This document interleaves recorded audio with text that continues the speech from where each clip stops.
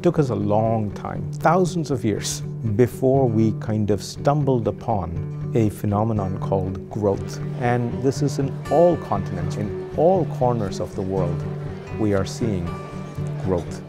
Industry has a big job to do, tackling the challenge of, on the one hand, growth, on the other hand, growing responsibly when it comes to natural resources.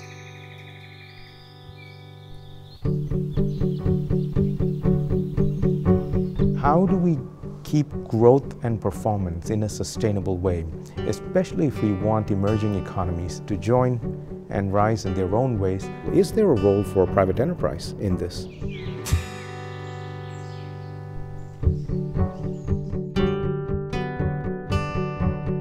If you, as a company, have competencies and have a value chain that can address any of those issues, you should take them as an opportunity to innovate.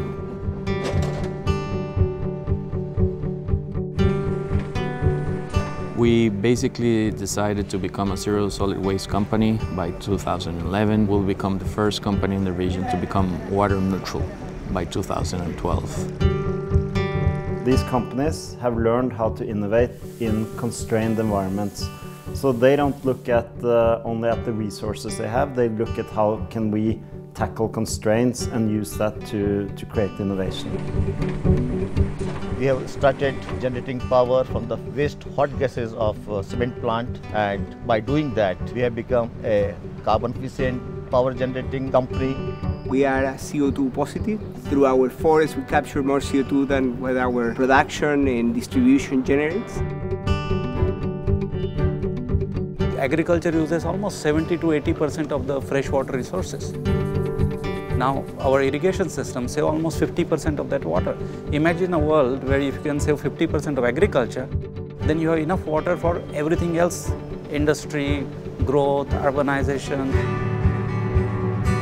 The main purpose of our company is, of course, be profitable, but creating value both for the environment and for society.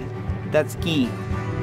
For millions of small farmers, we are allowing them to use less of all the resources and produce far more. You can do growth, you can do development, and you can do that while still trying to create more prosperity for the people at the bottom of the pyramid. With the same rigorosity that we have measured our economic indicators, we now do so the same thing with our environmental and social indicators. These will be the enterprises that become the prototypical role models of the coming 1 or 2 decades. It's giving us a new competitive edge in the global marketplace. If we are able to convince more and more companies to embrace this philosophy, we will have a better world in which we can live. There's an African proverb I learned which says, if you want to walk fast, walk alone. If you want to walk far, walk together.